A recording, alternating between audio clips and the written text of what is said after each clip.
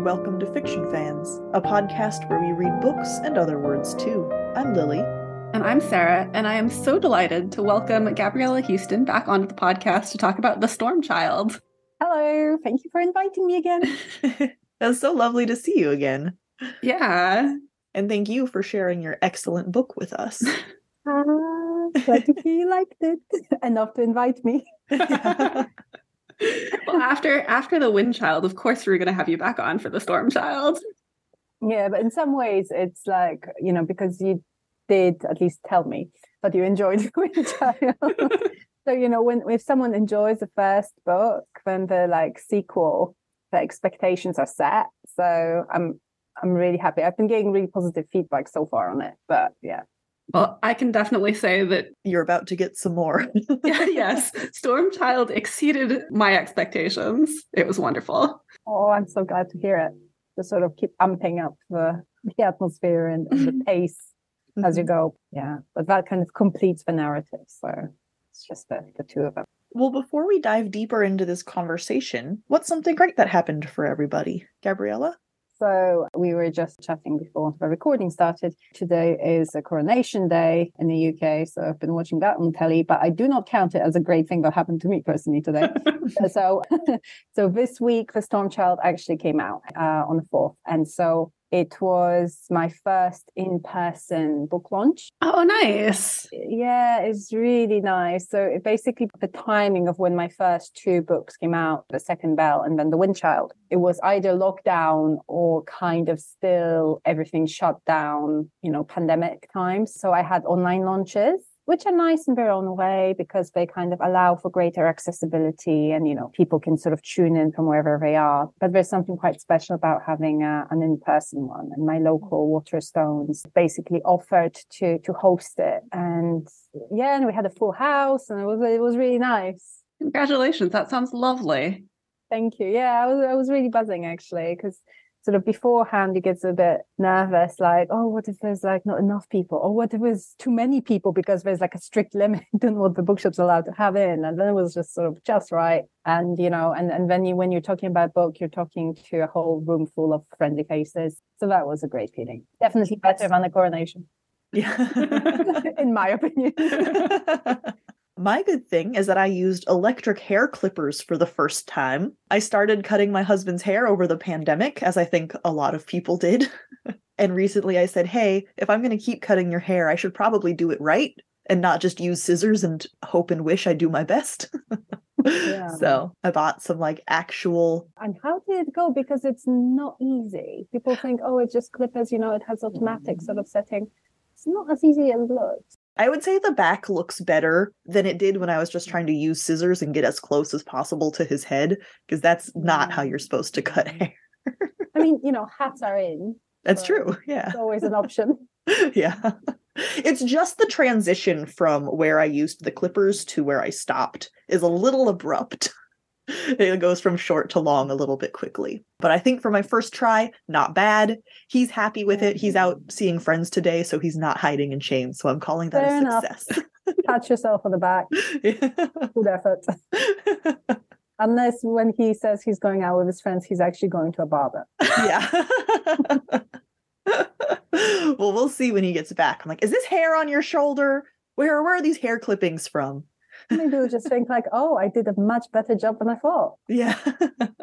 Wow, it looks so good a couple days later. Sarah, what's your good thing? My good thing is that I went to the nursery and bought some plants. And I even planted them before the rain came. So they got nice and watered. I mean, I watered them too, but they continued to get nice and watered. And then hopefully I will have lots of tomatoes and cucumbers and beans and peas and all sorts of lovely things. Nice. Fingers crossed. That's my kind of garden. Yeah. Yes. And what's everyone drinking this afternoon? I planned on having a mimosa, but I could not open the champagne. So I'm just drinking seltzer water and orange juice. I don't actually know what goes into a mimosa. So if you said that you're drinking a mimosa, I would not know what it is. It traditionally is some kind of sparkling wine and orange juice. They're very nice, but I failed in my attempts. Because 8 p.m. here, like just sticking to water. I should have prepared myself a little better. I knew this question was coming and I should have said something a bit more exciting than that, but I'm sticking to water. Water is a totally legitimate response to this question. Staying hydrated is important. Yes. I have a cream Earl Grey tea, which is quite nice. Cream Earl Grey? What makes it cream? What's cream Earl Grey? So presumably there is some ingredient that gives it that creamy taste. I didn't add any like milk or cream to it. So it's with a creamer in it? No. So I didn't add any creamer to it. It just like, that's the name. Let me see if I can Google the ingredients. Interesting, because Earl Grey you would usually have black anyway. Yeah, I mean, and I don't add stuff to my tea. I'm sorry, I'm just weirdly interested in your tea now. So, okay, it says hints of vanilla, bergamot, and cornflower petals give this organic, high-grown Sri Lankan black tea its cream taste. So I thought all Earl Grey had bergamot in it. That's the main thing. Yes. Bergamot is Okay. Earl Yes. Grey, but I don't know. I don't get the cream bit, but it doesn't matter. It's a mystery. It's all right. I think it's probably the vanilla and the cornflower that makes it creamier. But it's quite nice. It's very appropriate for this gray afternoon. Lovely. Well, since this is a book podcast, other than the book we're about to discuss, has anyone read anything good lately? You guys probably read a lot for your podcast.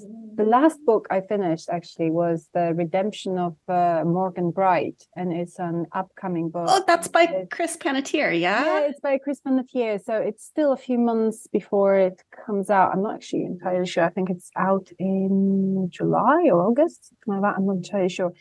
I thought it was coming out next year. Or maybe. Yes, possibly. I mean, the cover is out, so yeah. But anyway, it's a really nice perk of being an author that people send you books early. And yeah, and actually, just like a little plug, The Redemption of Morgan Bright is really, really good book. And it's really interesting because Chris shows his versatility in it. So he has a very different voice in this book from what you might be used to with his sort of previous, more humorous sort of bent, light-hearted kind of books. It's very dark. It's about a woman who goes into a mental asylum, sort of in the near future kind of dystopian version of America. She goes to an asylum to try and find out what happened to her sister. And it really plays with your head. And it's just, it's a very interesting book. And he sort of finds a very different voice in this one. So that's something for your TBR lists. Yeah, you're just teasing us. Yeah, I'm excited for this one. It is actually on our podcast schedule. One of the few books that we have on our podcast schedule for next year, because I do try to not schedule this too far in advance. I'm not always successful, but The Redemption of Morgan Bright is on there. Definitely deserves a spot. That one. Mm-hmm. Well, and Chris is marvelous. We love him, so. He's a lovely guy and a very entertaining one. So a great person to invite. Mm-hmm. I have read nothing. Except for The Storm Child. Of course, yes. But we're about to talk about that for like an hour. So I had some chance to read last night. So I finished, I didn't finish. I read about another 150 pages of Eyes of the Void by Adrian Tchaikovsky, which I'm really enjoying. Somehow it's been slow going reading this book. And I'm not sure why, because like the plot is intriguing. The characters are great. The writing is great. I just am having a hard time with it. But I think that's a me problem and not a book problem. Because it's a good book, but it's also very long. Yeah, sometimes you just need to sort of put it down and go back to it. Mm-hmm. But it depends on you having the discipline to do that, because every time I do that with a book, I just never go back to it. Mhm. And I sort of put it down and be like, it's a me problem, you know, I'll come back to it when I'm in the mood. And then I'm like, well, I put it down already. So I think actually my problem with this book is the opposite. It's that I've put it down too much because I've had to break it up with reading podcast books and reading some other stuff. So like I keep doing it in spurts. And I think this is a book that really benefits from a more consistent reading than I've given it. I mean, to be fair, most books do. Yeah. You should at least remember who the characters are. Yeah.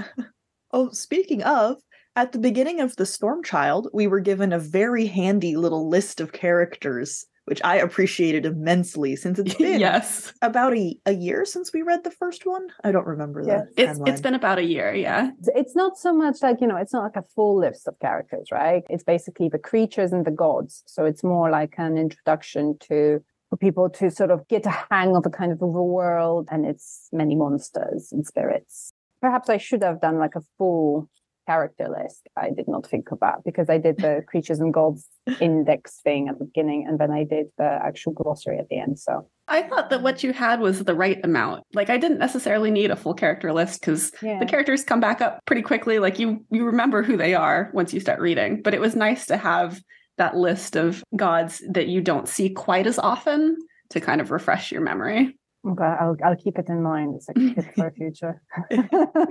Well, speaking of, we are going to be discussing The Storm Child, which is a sequel to The Wind Child. So we are absolutely going to be giving spoilers for The Wind Child.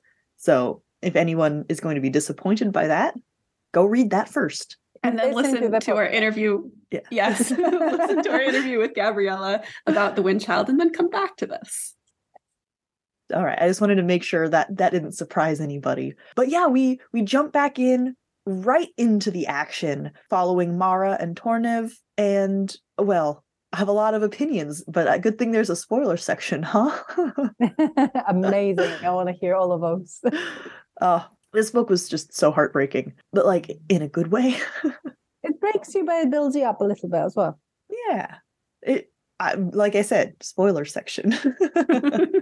How's your writing process changed from when you wrote the previous book in this series? No, for the simple reason that basically I wrote them together. I wrote them one after the other. And The Storm Child, I wrote entirely during the first lockdown in the UK. So when everything closed down, I had literally just been finishing editing The Wind Child when the world exploded.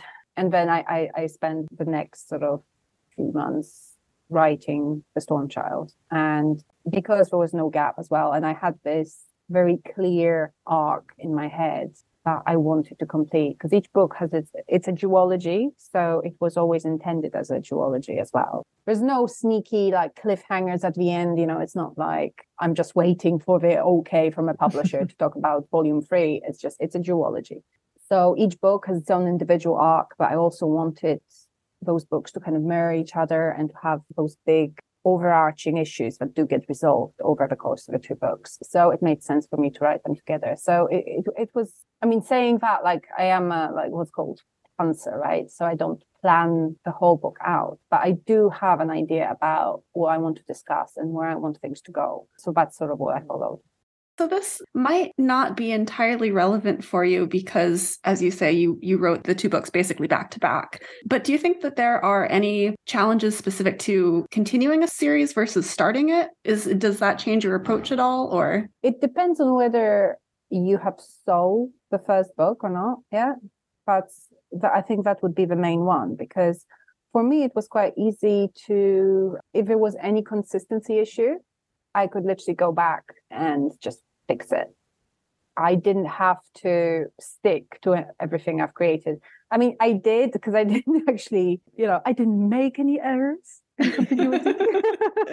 That sounds terrible. I made plenty of errors, just not in continuity. But when I talk to my friends who write series or write trilogies, once the first book is out, you're kind of stuck with a certain structure. You're stuck with the characters going in a certain direction. And then if in the middle of book 2 or book 3, you decide, I really wish I could have done this, it doesn't always work.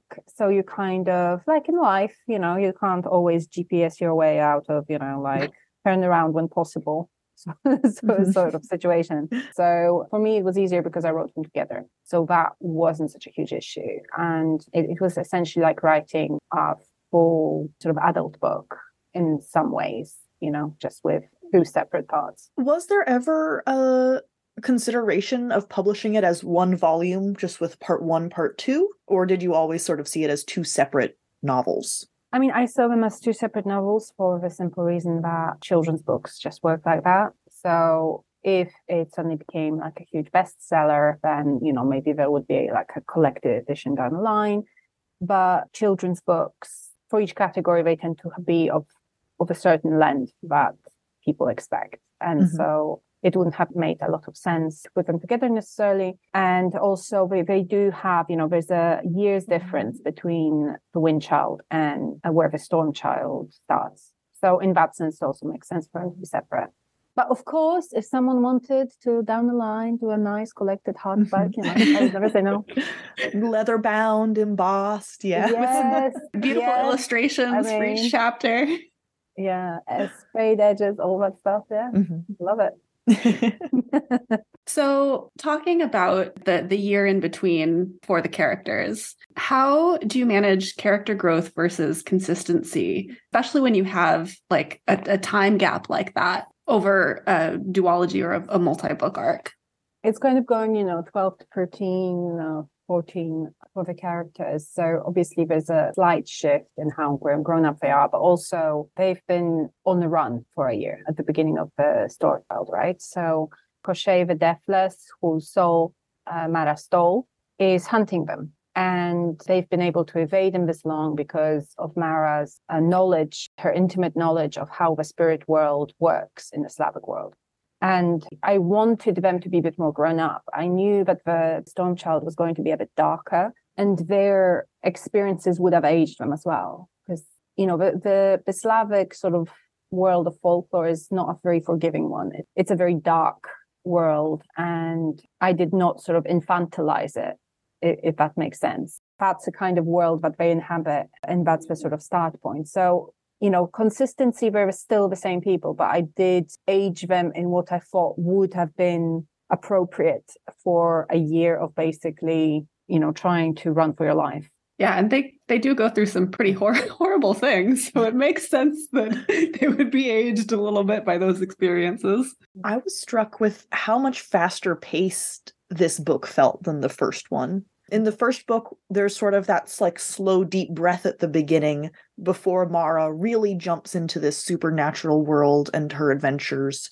Whereas on this one, we just hit the ground running along with Mara and Tornev, and it never stops. I don't remember how long it took me to read it, but I think I sat down and did not stop until I was finished. Aww. Partially because it's a shorter book, but there's no point where I'm like, oh yeah, I can wait to find out what happens next. That is a lovely thing to hear. With the Wind Child, I'm very much aware that people in the English-speaking world are not very familiar with Slavic mythology. They're not very familiar with the culture, with the landscapes. The things that were part of my childhood, I'm very much aware that they're different to what the readers in the UK will have been familiar with. So there's what they call exposition tags. I didn't do a huge amount of exposition because it's children's books, but definitely in The Wind Child, I kind of wanted to have that introduction so that you really feel like you're a part of this world, and so that you understand how it works and that the rules are different. Also because it was about how slow, a child might be to learn to trust again if they've spent their childhood being quite isolated and lonely. So that takes time. You can't really rush it. The second book it's about being on the run, basically. And it's about how Mara and Tornev are now fully in this world, and there's no escaping it. And I think the pace had to reflect that as well. Once you're actually in this type of adventure, you can't just escape it. You can't take a break and have a timeout. And all the other things that they have to deal with in terms of their sort of changing sense of identity, or how they view themselves in this world, how they're viewed, how they look, all of those things that it's like in a real life, you can't put a pause on everything that's happening around just because you're having a bit of a crisis. I mean, they do have, and I don't want to say too much because we're not in the spoiler section yet. They do have kind of a small period of peace or a pause, but something that I really appreciated was that the story makes it very clear that whilst things are kind of on hold for them, or they're ignoring things, the world around them is not on hold, and their enemies are not, pausing just because Mara and Tornev are. Yes, I mean, exactly. So, I think in life as well, like when people talk about, happiness versus contentment, and, people who kind of chase happiness, they chase those real highs, and that they're never truly happy because life is just finding contentment where you are. And in that sense as well, like for Mara Torna, they're appreciating the moment when they can kind of catch a breath and sort of reevaluate their situation. And children will do that as well. Children are much quicker to find those moments where they can just kind of adapt and calm themselves in a way. In some ways, they do it better than adults. But then the real world comes in again. Yep. Can't leave it forever. So in most stories, or at least the stories that I'm familiar with, I feel like we see mortals trying to attain divinity. But in this book, we instead focus on Mara trying to cling to her human side that we see her lose at the end of the first book. And I just thought that was really neat. The focus on the importance of mortality instead of just everyone trying to be a god felt very new and different, and I loved it. I think in reality, if you had so Mara grew up around her mother's skin. So she grew up in the House of the Winds, the house of her grandfather, the god of winter winds. And so she is intimately familiar with the gods and the spirits. And she does not idolize them in any way because they have been the source of her extreme sort of loneliness and isolation as a child, because she grew up looking like a human child, completely powerless. She saw how difficult the gods found it to even relate to her in any way. And so she would have no reason to want to be a part of that, because she saw her father and his ability to be content and happy, and the warmth that came with sort of those human familial bonds that are based in mortality, really.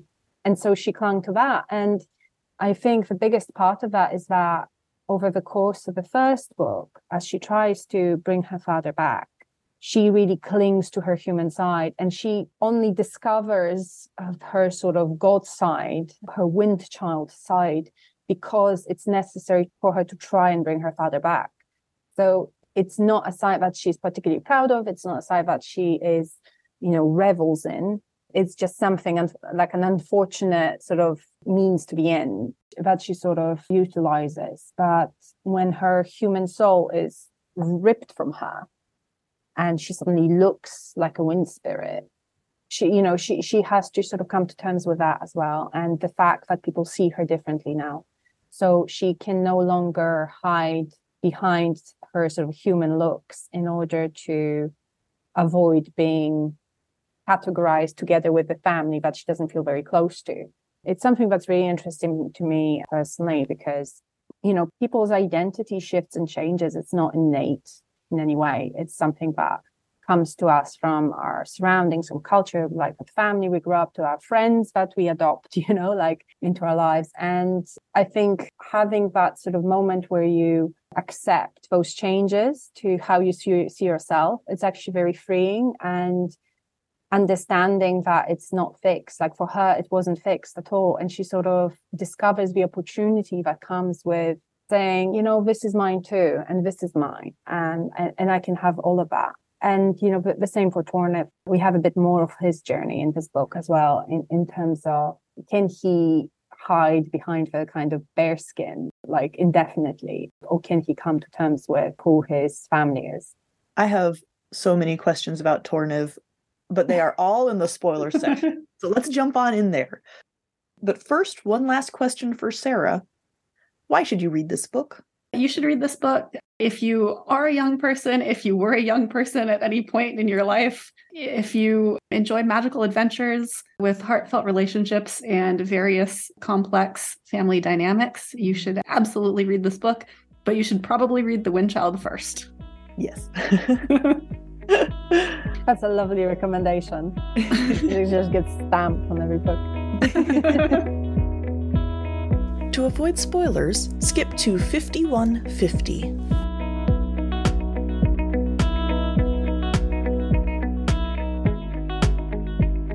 Something that I noticed when we were compiling our notes about this book was how much about Torniv's plotline revolved around the concept of choice. And I think it at first got brought up when Mara was contemplating her own transformation into being sort of the more godlike version of herself, and comparing it to Torniv, who not only chose the bear transformation to begin with, somewhat, it was offered to him, but he's able to go back and forth and that I got it lost entirely.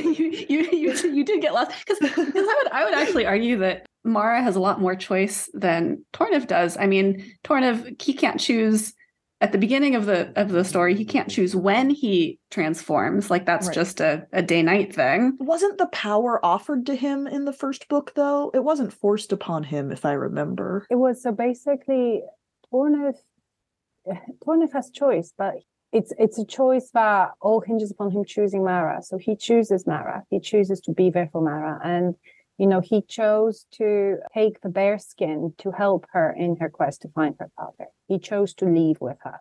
He chose to be there for her every step of the way.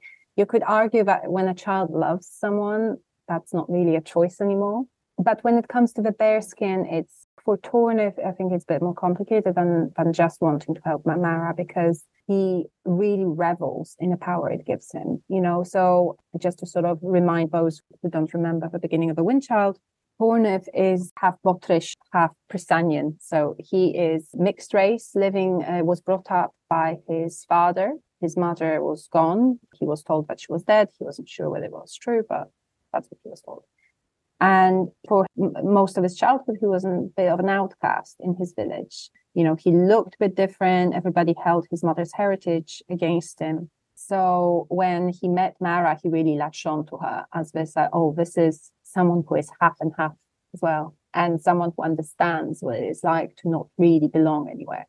Because he doesn't have any of his mother's sort of cultural knowledge. He doesn't have any connection to his Botrish side. All he has is the look that sets him apart from the other children in the village. And so when he has that option to turn into a bear, to have a bit of magic, that is, no child would turn that down. I mean, if we're being honest, no child would have turned down a magical shape-shifting ability. So for Torniv, that was a choice that he made for Mara, but it's also a choice that he kind of wanted to make for himself. I think it's interesting for me that, or striking anyway, that so many people try to take his element of choice away from him, in the sense that they know that he would choose Mara. So they tell Mara, you should tell him to do something because otherwise he's going to choose you.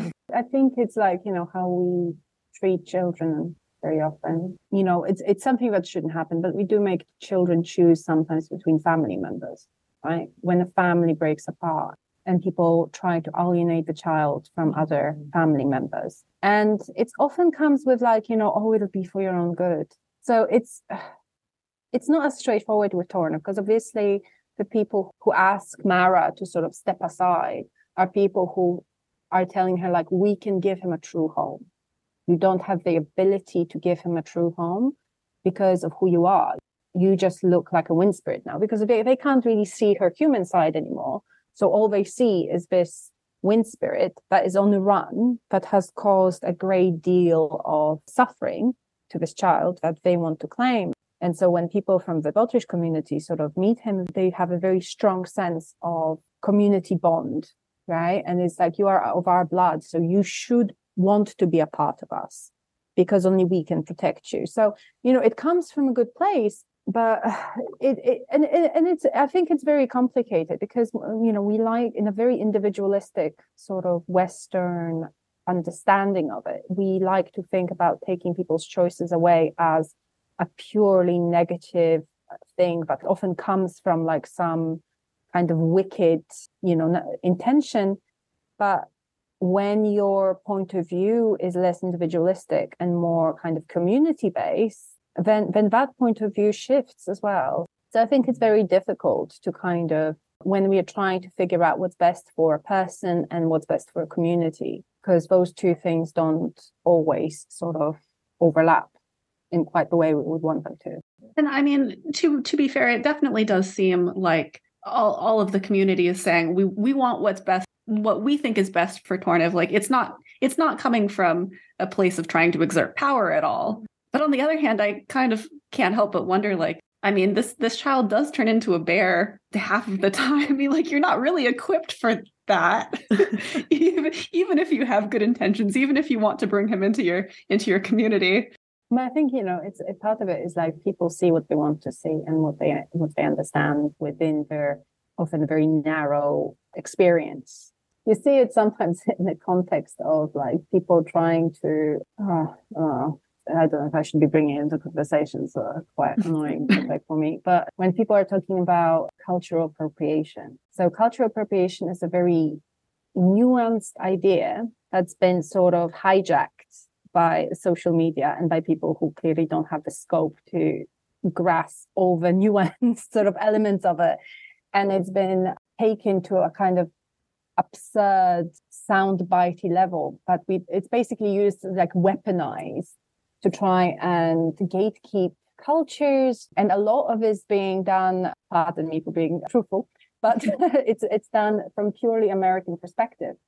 So American perspective on race and culture is very different to the perspective on race and culture in other parts of the world.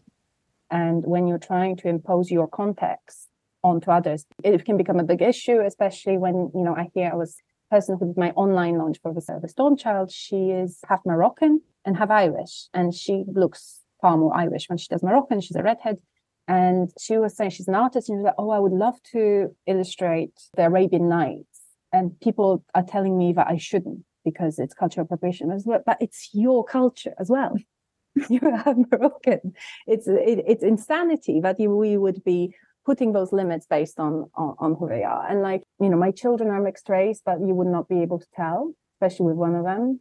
So what, she's not allowed to, interact with her grandmother's culture. It becomes a very absurd thing. But when people look at someone, they think they know where that person's coming from. They think they know their context. And that is exactly what happens with Tornith, and that is exactly what happens with Mara as well. In the first book, her grandmother says, well, you look like us. That means you're wholly us, the Gontov, the blood is strong. So you're really just human. And that ignores her mother's heritage entirely. And even though Mara kind of seeks to distance herself from the wind spirits, she doesn't want her mother erased from her history either. And it's not true. It doesn't feel true to her. And in the same way, Tornith, he was brought up by his very loving father. So for people to say, well, you're just Botrish, doesn't feel right either, even though, he was treated as if he was for most of his childhood. But he knows it's not true for him. It's a very difficult, issue that often doesn't have a clear-cut answer, except for allowing people to just claim cultures that they want with both hands, and it's just, why do you have to choose? If you're mixed culture, mixed race, why do you have to choose which one belongs to you? Well, they all belong to you. You should enjoy them both. This year I have lived in the UK for exactly the amount of time I lived in Poland before I moved here. And I can see the shift in myself and how I see things and how I interact with people. It's like a small cultural markers that do shift. And so this place is mine as well. I mean, that's how I feel about it. And of course, when English people see me, they just see a foreigner. But, well, maybe not see, but when they hear me, they can hear a foreigner because my accent sort of remains. But I think the answer in that respect is to be a little bit more forgiving of how people want to interact with the culture around them and to embrace it as well, because that's culture building, isn't it?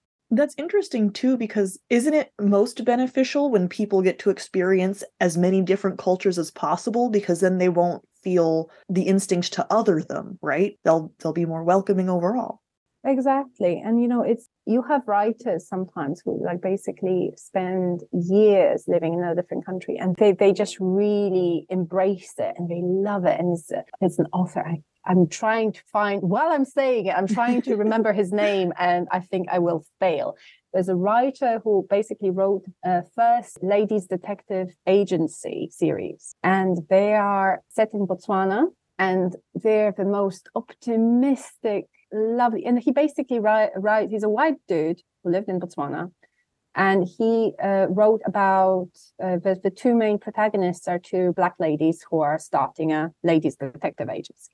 And the love for that country that just oozes from every page. It's just so positive and it's so lovely. And you learn so many things. And it's like, so in the current climate, he would not be allowed to write it probably. right? Because it's like, well, but you are none of those things that you represent. But it's just such a wonderful and like clearly the sort of knowledge he has of that country and the deep love he has for that country. Like it's just evident in every page. And I think we should be celebrating that because, when you start cutting, like you said, Lily, like when you start cutting people off from different cultures, you kind of create more misunderstandings and you create more distance in ways that are very negative. It's interesting too that you bring up having characters that don't look like you, especially in an age where representation is so important. How can a straight white male author have representation in his books if he's not allowed to write characters who aren't like him? It's sort of a catch-22. Yeah, it's like with everything, if you don't do something well, that's when it becomes a problem. And I think having self-awareness is very important. Like, I know what my limits are of my research capabilities, right? And if I really want to write something and, I start doing research and then the more you find out, the more you see, okay, do I really want to read those 10 books on the history of Islam? Probably not, So you have to be aware of what you can and can't research and if it's worth it for you. But we live in a very diverse, global world. And, there's sort of Slavic lands of the kind of 16th, 17th, 18th, 19th century, that Prasan is based after. There were fairly diverse places, you had your Tatars, you had your Roma tribes, you had sort of Jewish communities, both the Orthodox Jewish communities and the sort of more assimilated, which sort of had their own, there was a very different sort of feel to those two groups as well. They're not homogenous. And you had Cossacks, you had like some Germans living in the Slavic, like you had obviously Russians,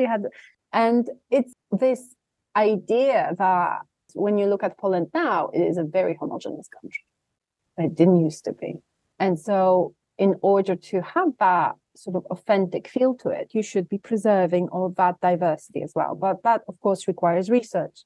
And I did do a lot of research because obviously the Botrish community that Torne belongs to is very, it's a very thinly veiled Romani tribes and how they kind of functioned in sort of Eastern Europe at that time. Speaking of Tornev and meeting his Botrish family, one of the characters that we meet in this book is Vadim, who we eventually find out is Tornev's half-brother. And sort of similar to Tornev, Vadim ends up joining Mara on this quest, but for very different reasons. And I thought that sort of difference was striking. It was very striking contrast. Yeah. That was the word, contrast. Thank you.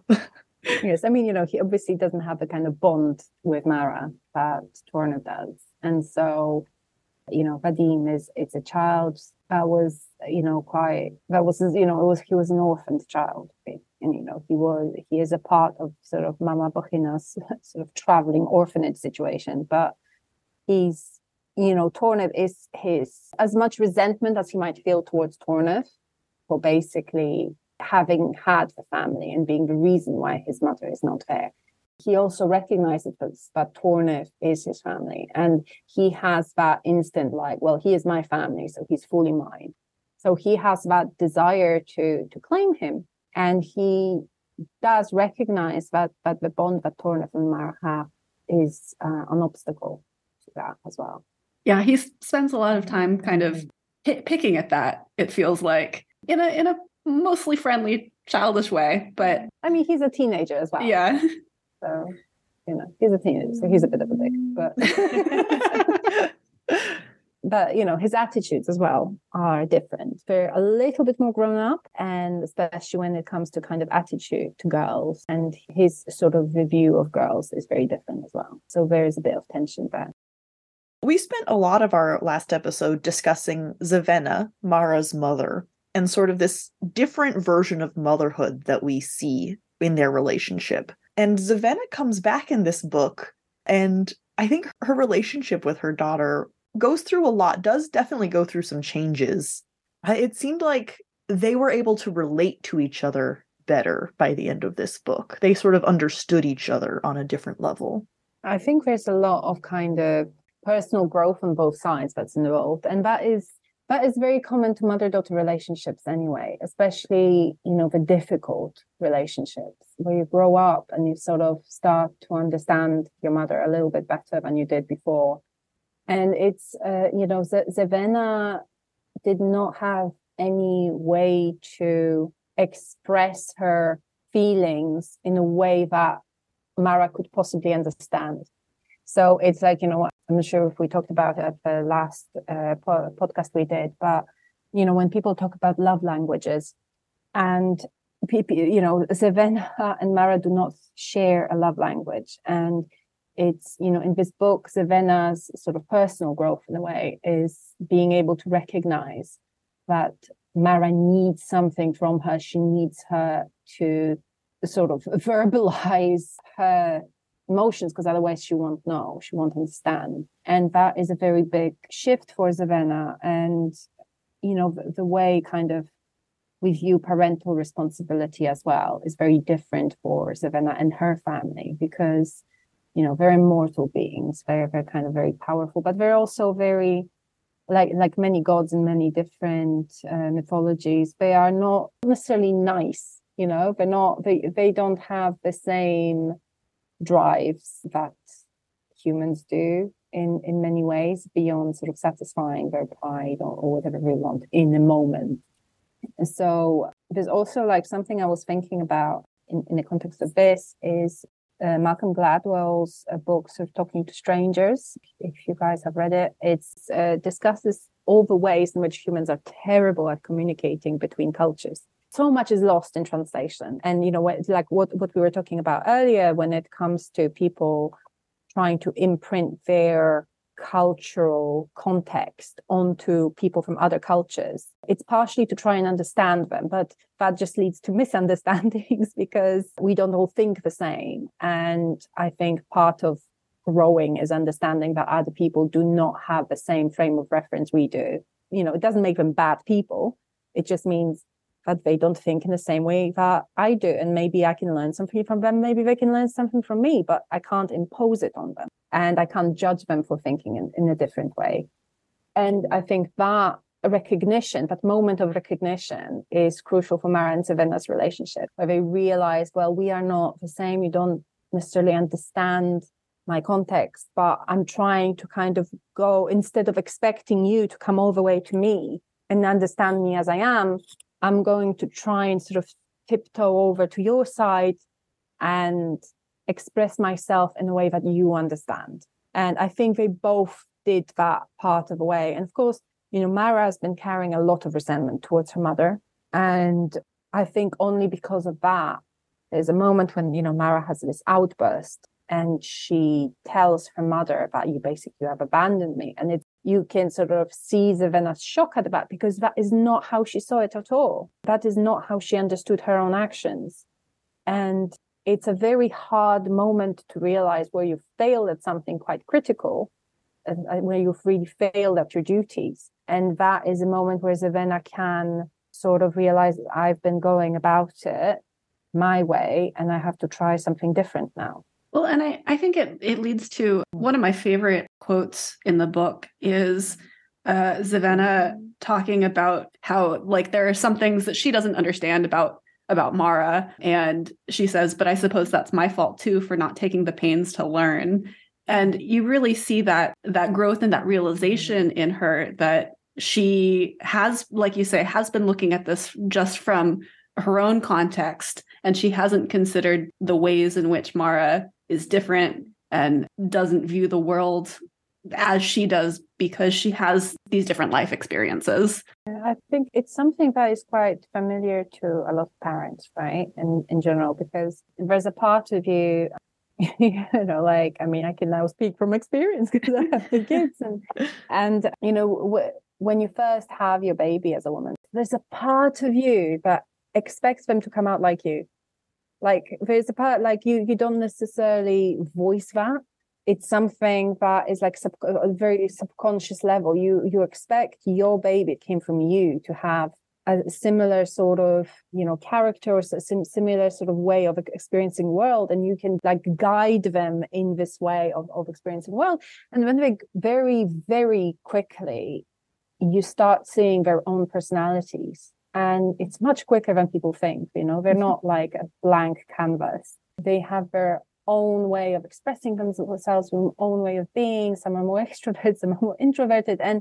And you have to adjust how you are and how you express yourself so that they understand, because it's about them now. And sometimes people fight very hard against that, and they keep trying to keep the frame of reference just to what they understand. It's just like, no, you have to, like, the child has to adapt and come all the way to me to understand what is expected of them or how I express things. Like, they should understand me, rather than thinking, okay, well, this fits this child. This is what this child's needs are. And I'm going to try and adjust my behavior and my way of expressing myself so this child can thrive. And I think for, Zevena, this moment comes very late, because her child has already been independent for a very long time, and in pretty brutal ways as well. But this moment does come for Zevena, and it's a credit where credit's due. And she has her incredible scene at the end where she fakes out Koschei, the villain. It didn't trick me. I was like, okay, Zevena, where are you going with this? But that point where she pretends to get back together with him in order to distract him for Mara was just like such a good feeling, because you were like, yeah, Mom, you're showing up. You're helping her out. Finally. It was so good. Yeah. I think for me, it really worked on multiple levels, because like as a reader, you understand, or as an adult reader, you understand what Zevena's doing and that she's faking him. But when you look at it from Mara's perspective, Mara's still kind of on the fence about it. She's like, well, now you're just abandoning me again, which I guess this is what I should expect. So it feels really, I don't want to say revelatory, but like it feels really. Revelatory is fine. But it's such a nice feeling to see Mara understand that actually Zevena is doing her best to care for her in the way that she can. And it feels like a really earned moment. That's lovely to hear, because obviously that was the intent, because you want this to be like, if you're reading it as an adult rather than as a child, you want just like, Mara, just like hold on like a moment, like something good will come, like just, hold on just for a bit longer, just have a little bit more trust. And I think as parents, we really want that moment, just trust me for a bit. Like, you don't understand why I'm doing this, but like, just hold on for a bit longer, and just, you'll get that. And then you'll understand why I'm doing it. And we don't always get that. But in a book written by me, we do. Yes. Well, let's talk about the ending a little bit more, because we have this wonderful, touching moment between Mara and Zevena. But then during this final conflict, there are some deaths that I did not see coming in this book that I had to take a minute. Did that really happen? Is there going to be someone wave their magic wand and fix everything at the end?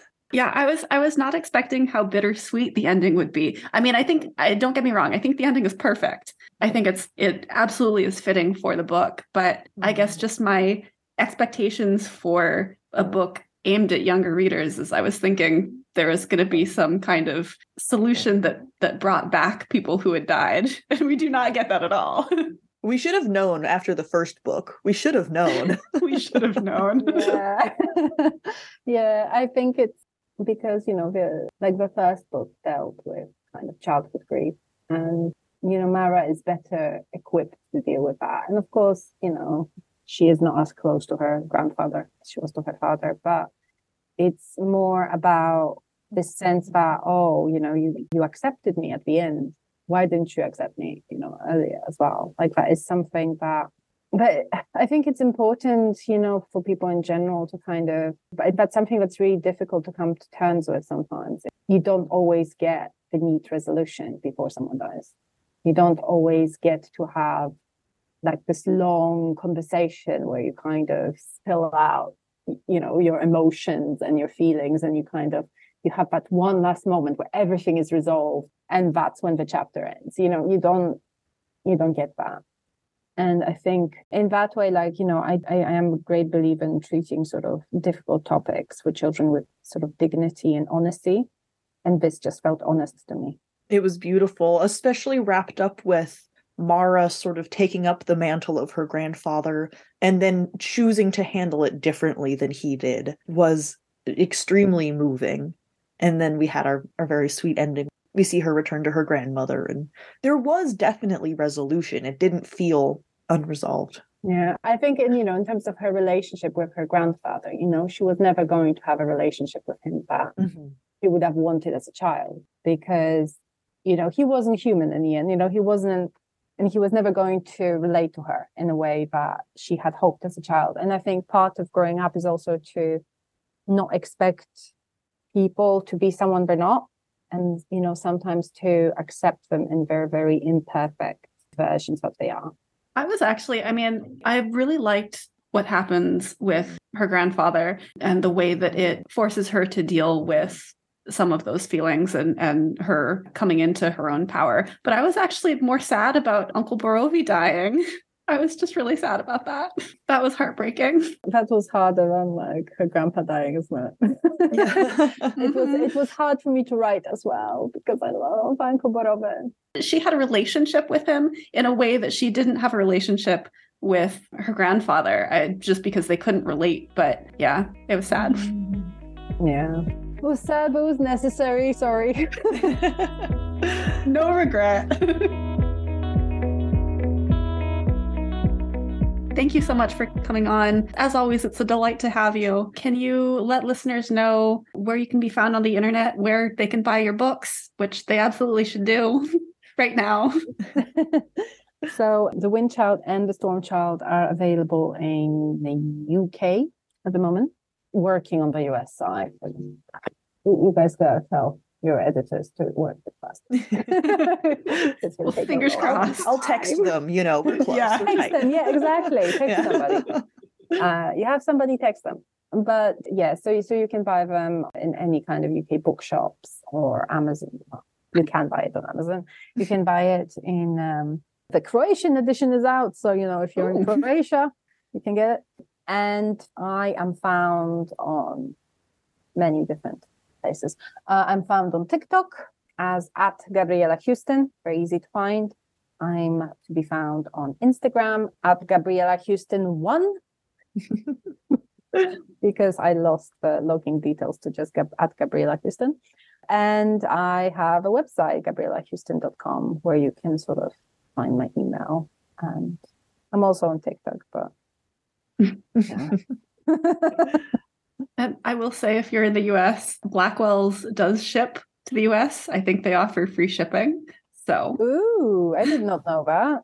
Yeah, I didn't know that. Okay, I'll be publicizing that. Yeah, I didn't realize. I thought the shipping was very expensive. No, I Blackwell's and Waterstone's actually might offer free shipping to the US as well. I'm not sure about that. But I do know for sure Blackwell's, at least on most books. Amazing. Let's stick with Blackwell's. Yeah. Blackwell's is your friend. Yeah. I don't know if you're currently working on any projects, if there's anything you can tell us about what's next for you. Anything you want to plug? So, what is next for me is my next adult novel. So, oh, that's right. That's coming out in the fall, isn't it? Oh, yes, in October. So October 10th, The Bone Roots is coming out. And The Bone Roots is very dark. And it's adult fantasy. It's about two mothers, each trying to protect her daughter, and only one of them will eventually succeed, and only one of them knows why. So again, it's just chock full of Slavic folklore, and it's one of my favorite subjects, and like basically familial bonds and mothers and daughters. Well, fantastic. I can't wait for October. It sounds very atmospherically appropriate. And if you guys want to schedule me in, always open. You guys have very good questions. No, thank you. And we always love talking to you. Well, thank you again so much for joining us. It has been fantastic talking to you about this book, and I can't wait to hear more. Thank you for inviting me again. I'm up for it anytime. Or if you guys just want to chat about books, I'm okay.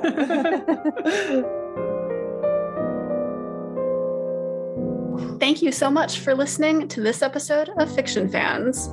Come disagree with us. We are on Twitter and Instagram at FictionFansPod. You can also email us at fictionfanspod@gmail.com. If you enjoyed the episode, please rate and review on Spotify and Apple Podcasts and follow us wherever your podcasts live. Thanks again for listening, and may your villains always be defeated. Bye. Bye.